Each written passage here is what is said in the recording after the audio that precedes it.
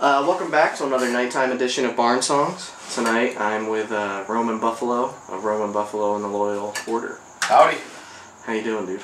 Real good, real good. Beautiful night. Happy to be here. Yeah, it is. It's this is why we live here. It is. Now till May is why I live here. Yes, that is correct. October is when it begins. Yeah. My birthday was a couple weeks ago. My wife always says, on your birthday is when it starts to cool down a little bit at night. Yeah. I call her a liar. I Yeah. usually say Thanksgiving, but...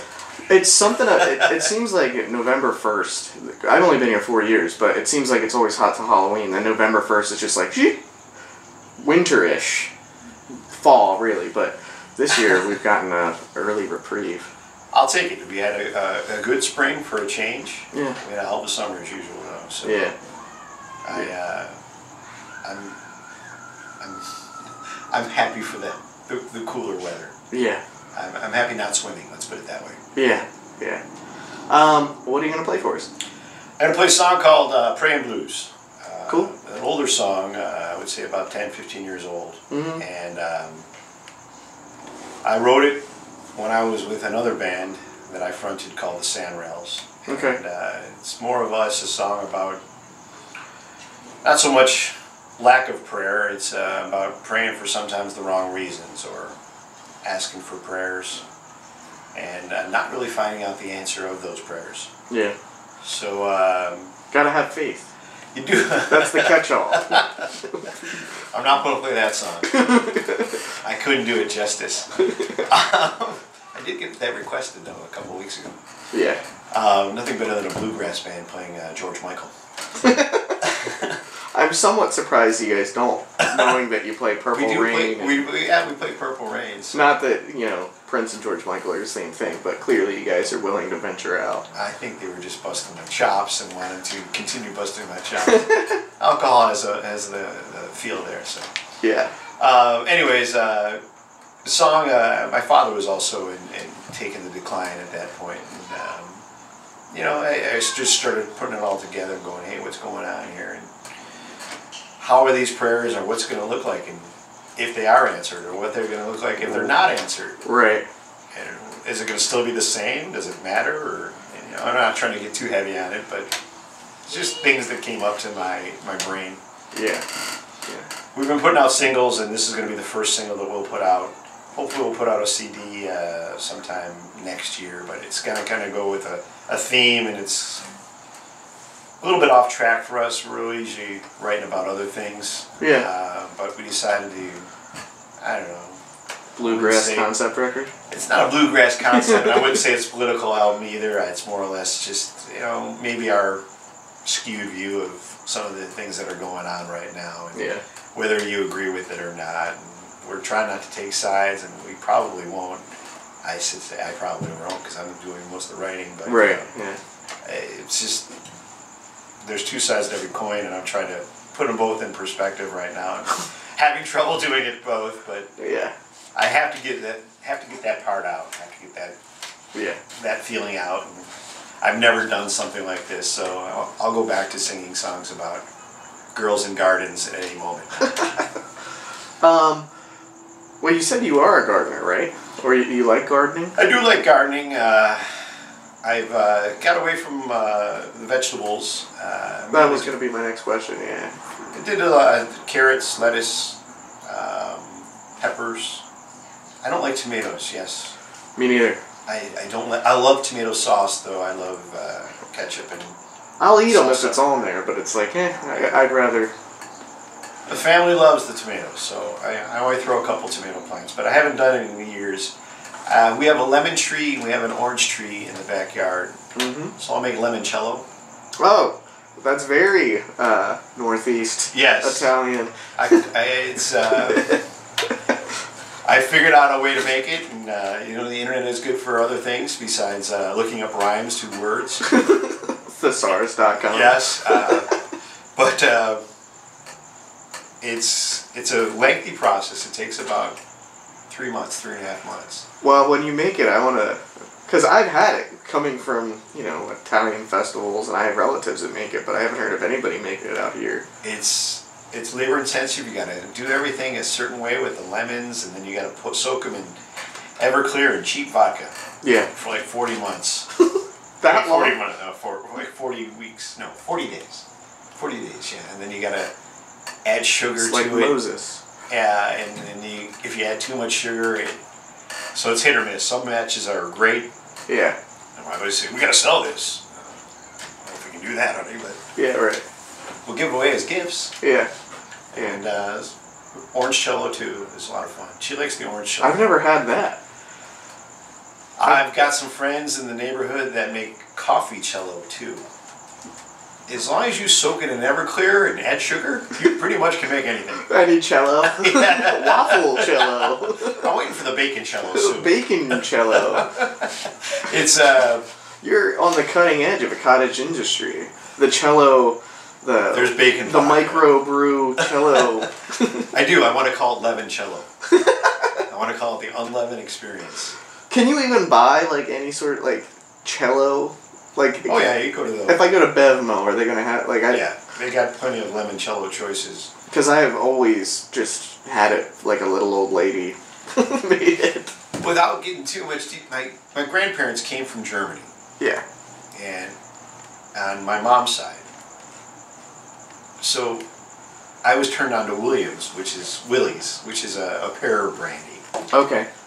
And I found out through my uncles that my grandmother used to take the pear tree, the pear bud, and stick the bottle right in the pear bud and let it ferment. Really? Yes. So that where you're getting alcohol right there. And so when we were in Germany a year ago, and I picked up some, and they had the pear still in there, but of course it was processed. Right. It still tastes like, well, it's rocket fuel. It shouldn't be called brandy because it doesn't taste anything like sweet brandy at all. Right. It's just the limoncello, the pear brandy, the ouzo. They're to trick your stomach so you can have dessert. Is that what the purpose is? It is. Like, hey, I just had this shot. I'm hungry now. I'm going to have this piece of cake. Yeah. I'm going to have a cannoli right now. You know, like, it's honest to God, that's what it's for. Well, nothing's better than a good cannoli. Oh, God. Cup of coffee. My wife makes the cannoli, so it's good. My favorite line from Goodfellas is, hey, do they serve Danish there? And then boom, shoots right in the head. I like talking to you about this Northeast stuff, or just this kind of stuff, because there's things that I don't get to talk to people about. Buffalo's a great place to be from. Awesome food, honest to God. Yeah. It's probably my only thing that I miss. I mean, I miss my friends and my family, don't get me wrong. Right. They fade. Yeah, well, I have my mother there, that's it. I got a couple cousins and my mom there. I mean, some of my friends have left, and some have gone back. Some are never going to leave. Yeah, right. But I miss that, and I miss the food. I miss the Four Seasons, and that's it. But I like driving through the snow right now. We do it. We do it every year. We'll drive, to Prescott or to Payson or to Flag for a weekend in like November, December. We get the coats out and the scarves out, and then we come back here and eat it in an Outburger and short sleeves, and we're like, that was good. We're good. I do have a question though relating to you growing up in Buffalo. So you grew up in Buffalo, correct? I was born in Buffalo, New York. So I think about this a lot, having moved out here, right? Growing up in South Jersey, playing music in Philadelphia, whatever, those seasons, and you know how brutal they can be. And I feel like, in ways, personally, it informed a lot of the reasons why I wrote the type of music that I did. And still do, right? But coming out here, there's all these bands playing, like, reggae, and just happier, sunnier music. And I can't help but think that if I had grown up here, I'd probably be on that path at least a little bit more than I am, having grown up with, winters and... Good point. Do you feel that? I mean, I'm guessing you moved out west roughly the same age I did. I was 22 years ago. I got a couple years on you, but I was about your age. Yeah. I was 30. I was 29. 29 and 30. That was me. I was 29. So, yeah. I moved out because at that time Buffalo was just a dying town. Yeah. But on the music side, it was very, very good. Mm-hmm. And I'm trying to remember some of those songs that I wrote in Buffalo. They weren't sunny. I wrote a song called Blind. It's like a working class town. Oh, it's all working class. At that time, too, it was horrible. Yeah. It was really, really bad. I mean, it's a good story right now because they're trying to... We have this inner harbor that they've done nothing for years. And now they're going to... Now they're doing something. Gentrify. But it's light years. I mean, you look at the Detroits, the Pittsburgh, Cleveland, did it. And, even Windsor, Ontario, they've done much more, and we share the same border, Canada. Right. So, there's no threats of walls or anything like that because we have the Great Lakes. Yeah. And, you had Canada coming down, you had New York, and so, I mean, we had so much influence there. Yeah. But I was just a guitar player there. I was the lead guitar player in a band called the Skeptics. Okay. So he would let me write a couple of songs, but he was a great songwriter too, this guy named Tom Mullen. Right. And so when I joined the band, he said, yeah, I'd write a couple songs. And, I did that, but they weren't sunny. They were... Right. They were... Darker tinge to them. They were definitely darker, but you had that influence. You had that... It was sunny there 4 days a year. Right. Yeah. It's not like... Not 300. Not 300. So it's kind of the way it worked. You had time at home, and if you used it wisely, you could write a song. If you didn't, you ended up like a lot of people in Buffalo. You could write songs about. Yeah. So, sometimes you take those paths, sometimes you don't. You keep the catcher's glove on, the antenna up, whatever you want to say. Just make sure you have big ears and make sure you have big eyes. Yeah. You got to be observant. But when I came out here, I liked the Gin Blossom sound. I'm a huge fan of the Pistoleros. Mm. When I was living in LA, their album broke. So whenever I see Lawrence Zubia or something like that, I always say, hey, I'm a big fan, huge fan of their music. Yeah. They encapsulated that sound, which I think is Mill Avenue, but they put a lot of their influences in there too, and some great songwriting. So yeah. I enjoy that. I can go down a list of a bunch of bands that some of those songs are happy, some of those songs are not. Yeah. But there's a lot of good songwriters out here, and I'm a fan of a lot of them. Yeah. Yourself included. So I mean, anytime we get to do gigs like that, or I hear your new song, or I hear whoever we're playing with that night. Right. Those are the things that I want to do. I mean, that's the reason why we're doing the compilation CD. I Right. want to hear these songs. Yeah. Yeah. There's a lot of good songwriters. It's a dying art. It is. Which is a shame. But you gotta just keep forging the path. Yeah. I agree, but that's a good observation, and I will definitely cop to that. Yeah. I would say my songs are happier now. Yes and no. Yeah. I mean, Garden Girl is a happy beat, but the guy's being a jerk. Yeah, right. Yeah. The girl's saving him. So. Yeah. Well, the last thing I always like to do is I always like to do this band versus this band. All right. And we've talked a lot of music, but nothing really has come into my head specifically. I can't think of any particularly cool people to bring up for this. So, I'm going to throw two pretty big ones that I associate together. Would you go Elton John, Billy Joel? New York or England? Seen them both several times. Well, in Elton John, he tried to do some Western stuff. Tumbleweed Crossing or whatever. Oh, it's I played one of his songs on occasion. And that's a good record. Good old country feeling. I think it's called The Country Feeling. Yeah. It's a great song.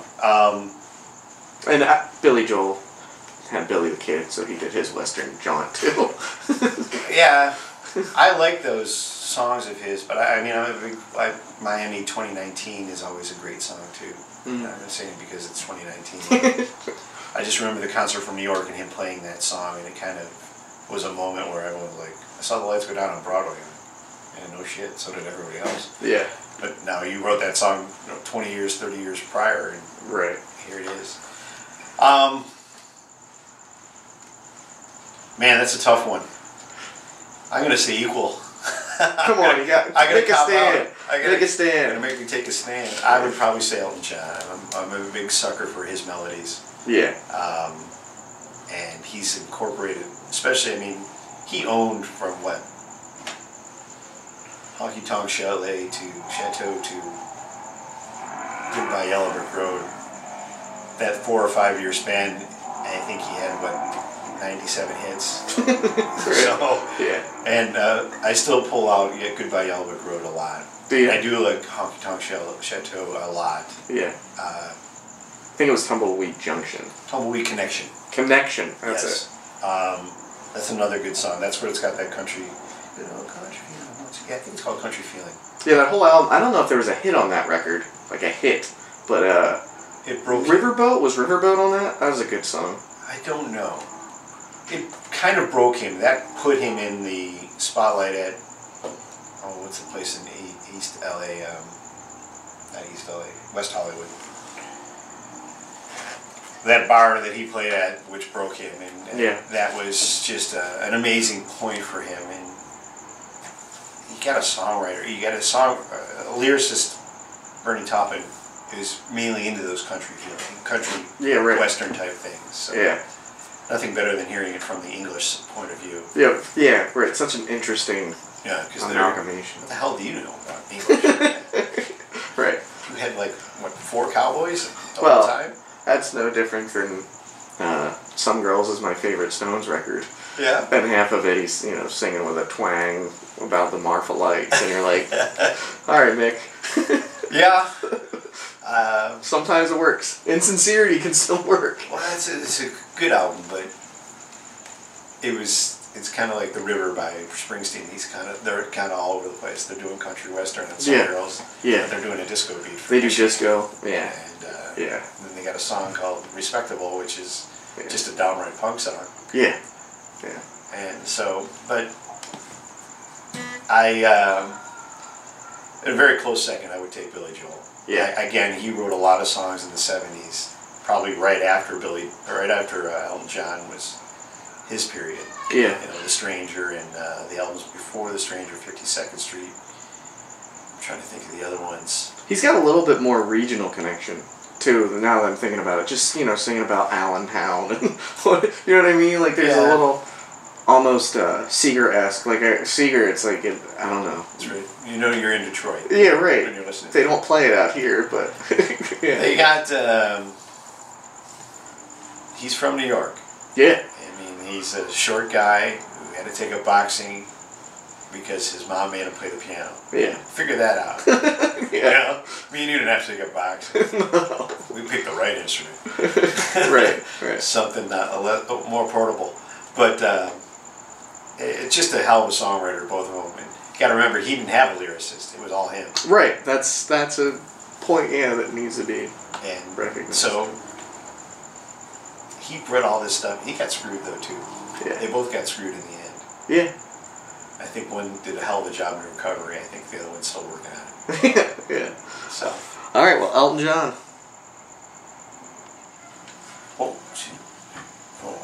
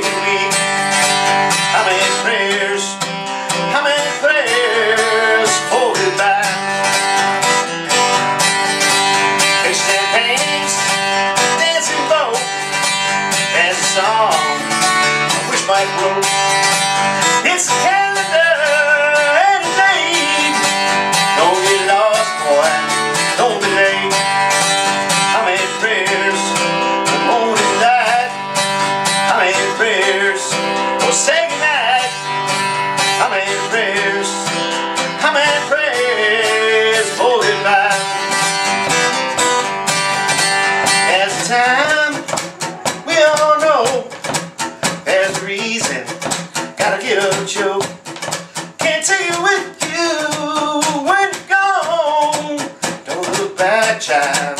Don't know how many prayers in the morning light. How many prayers will say goodnight. How many prayers?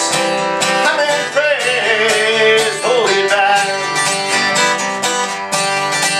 How many prayers in the morning light? How many prayers?